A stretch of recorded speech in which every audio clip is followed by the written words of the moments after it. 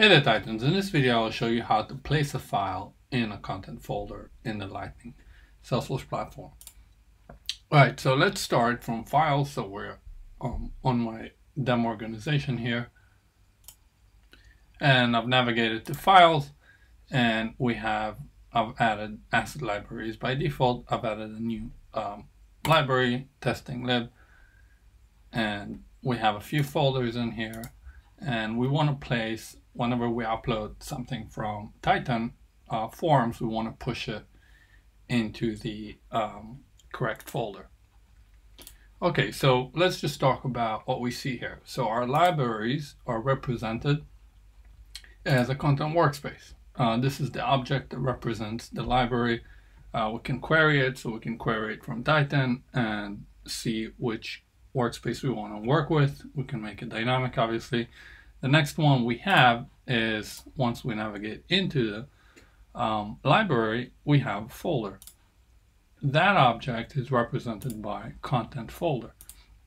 And again, we can query our folders and decide where we want to place it, and we can make it dynamic. One thing, keep in mind that the folder that you're placing it into has to be in the same library you're initially intended to place it in. What actually makes the relationship between the file and folder is this guy over here, content folder member. And this is what we need to set in order for this to happen, in order for our file to go into the correct folder. Notice this, we cannot create it, we can only update. So I'm just going to show you how it's done in a minute. And the last thing we will be working with is content document link. This basically will create the initial reference between our library and our file. Okay, so let's start. We're going to do everything static and in the first go, and then I can show you how hypothetically you can make it dynamic according to your needs. You can see here that we don't have any IDs of anything, not workspaces, libraries, etc. You might get it in Classic, might be able to pull it out from the URL, but if you're working in Lightning, you can either use Workbench, and then you can just query your content folders and your Content Workspace. So let's just grab it from here, and then I can show you how you can do it with Titan as well. And we're looking for Content Workspace, and I need to log in.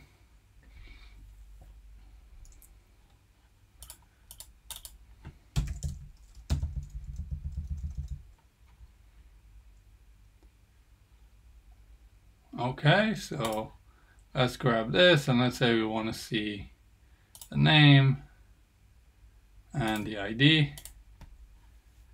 And we have just two, so we want testing lib. This is where we want to place our files. I'm just going to grab that ID and save it for now. Next thing, we will throw in a file upload. Just going to keep it really simple, and submit button, and that can be submit. And let's head over to our push. So Salesforce integration, push, add object. First thing we want to create is file. We'll say create the file, and our action is create. The only thing we need to map here is title. We don't have to. In this instance, it will just take the name of the file that we're uploading, is the content, is the version data, and we will map it into our file upload element. And we don't need first published location, since we don't have a first published location. We're not saving it on a record, we're just sending it to a library. Hypothetically, you could do that as well. Save it on a record and put it in a file. So we'll hit apply. And the next thing, we gotta get the content document link happening. So we have to create that. So we will do content document link, and let's give it a description. content document link to the library, which in our instance is Content Workspace. Our action is create, and we will map the data. So first thing we will map is the linked entity ID. The linked entity ID is basically our Content Workspace or our library. In this instance, I'll do a static, and again, we can query it, we can make it dynamic, just trying to show you the basics. And next up is our content document ID, and the content document ID gets created automatically once we send content version to Salesforce. So what we will do is we will select our content version, the first thing we pushed, and we will get the content document ID from that guy. And share type, we will do other. This is static. We'll do I, and we do not set visibility.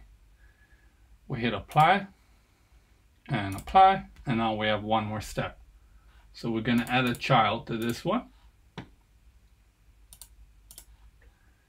And what's happening behind the scenes once we create the content document link is that the content folder member is being created behind the scenes by Salesforce. So we don't need to do it, we just need to get it and update the relationship over there. So what we will do is look for content folder member, desired folder.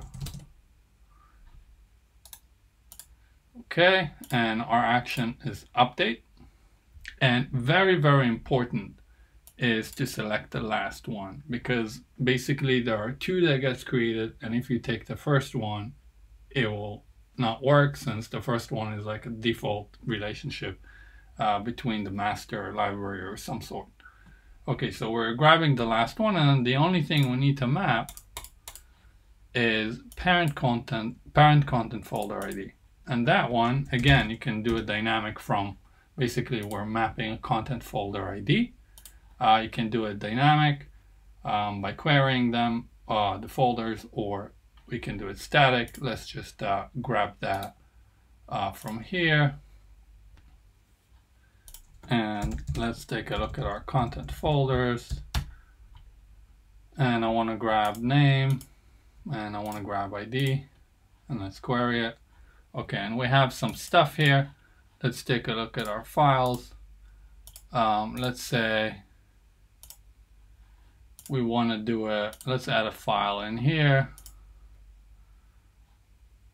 So, sorry, let's add a folder, and we'll say baby D, and we want to push our files into here. Let's just grab that ID, and we have baby D, and I'll grab the ID from here, and we will put it over here. Hit apply and finish, and we didn't do a condition, that's correct. And what we want to do here with the content document link is like, sorry, that's the content folder member. So we want to grab the content folder member where the child record ID, which is what's being held inside, equals our content version, or we can go to the content document link, it doesn't really matter. We can go in here and say content document ID. Since the child record ID on the content folder member, this is basically what relates them. So if we will take a look at the content folder member, we can see that the child record ID holds the relationship to our content document. So this basically what tells Salesforce where to show your file, in which folder to show your file. Okay, so we've done that. We'll hit apply, finish, and let's take it for a test drive. Okay, so we're publishing it, and let's go ahead and get a picture of, let's do this one, and let's submit.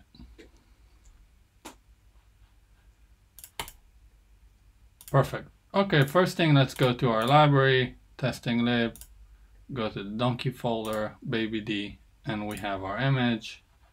Beautiful. Now let's take a quick look at our integration logs.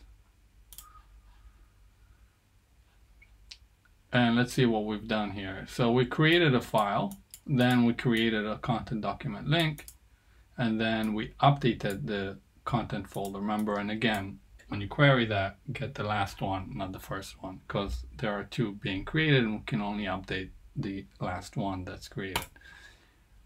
Okay, so let's say you want to do it a bit dynamic. I'm not going to do the whole flow here, but hypothetically, I'm just going to bring it into a table because it's the easiest to show. Let me just make this bigger.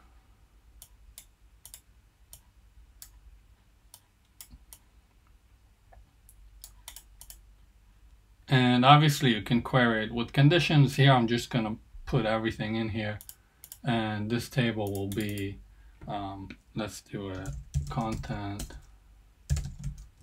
folder, and that will be the ID and the name, and we don't need this one, and this will be, put it over here, our workspace,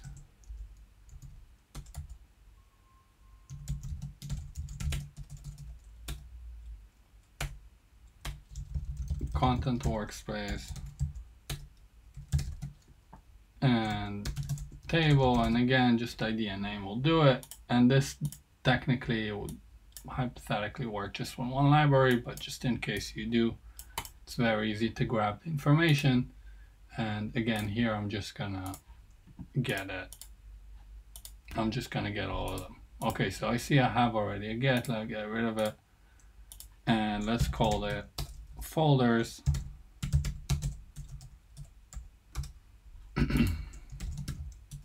And here, this is just a get all. You can set a condition that you want it to be in a specific library according to conditions. You can save your library IDs or folder IDs and hiddens and decide according to conditions to where you want to push it. It's really up to you. The sky's the limit. So what we want to do here is no condition, just execute it on load. We want to get all of them. We'll limit by 20. Let's map our fields, and we will say folder. So content folder ID, we'll map it to the content folder ID, and this is our name. And oh, we didn't do the other one. So let's do Content Workspace.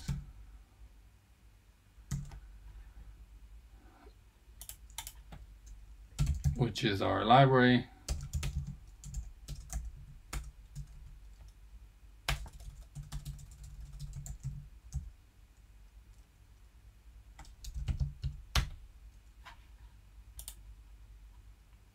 Interesting, they call it here a library, so let's call that. And